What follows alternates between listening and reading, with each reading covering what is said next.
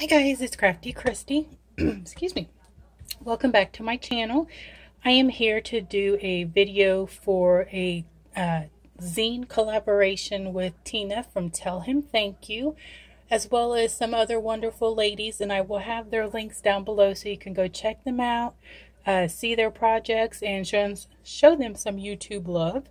Now, I've never made a zine before, but I was so excited to try this because Tina's that she's done, oh my gosh, they are gorgeous, and I just couldn't wait to jump in and try it out. So what she is having us do to collaborate is make one a month and then do the video on the first Thursday of the month. So check it out every Thursday and see what I come up with.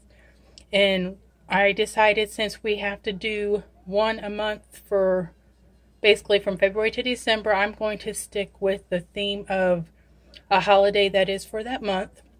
She gave us free run to do whatever we want. If we wanted to do something to do with our life, if we wanted something to do with a pet, you know, whatever. She just said free to do, no restrictions. So I'm going to do, like I said, a holiday that's in that month. So let's get started. Now, as you can see, this is the original, but it's not.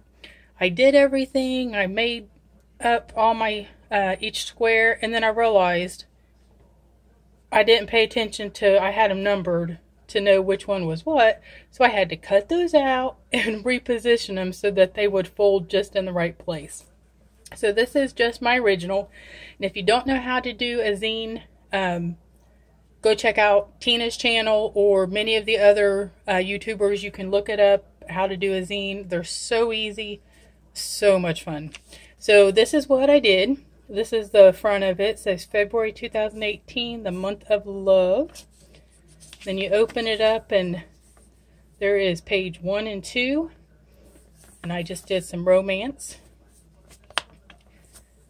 Page 3 and 4, I put a few things on here that, you know, romance, or just don't even have to be romance for Valentine's. It could be a friend that you love.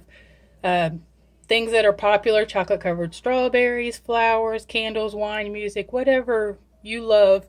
That is just some suggestions. Then I stamped out a bunch of X's and O's, put a little heart or balloons there. Then here is a few things that I put, you know, love people, love your friends, friendship, family, faith, love yourself, love people, adventure, just show the love to anybody and everybody you can. And then on the back, I just did a simple heart cutout and put my stamp down here. And that's it. That was, oh my gosh, I had so much fun making this. I cannot wait to make March's. And what it is you can take these, like I could take this now that it's all copied, because like I said, this was the original. And these are cutouts. You can, I don't know if you can tell on camera, but everything's like three-dimensional. But of course, you know, on here it looks like a magazine. And you can make several copies of these. You can send them out to friends in friend mail. Just kind of let them know, hey, this is what's going on in my life this month, or just want to show a little bit of creativity. Whatever you want to do with your zine, it's up to you. So go check out the other ladies in the collaboration, guys. And thank you, Tina, for hosting this amazing collaboration.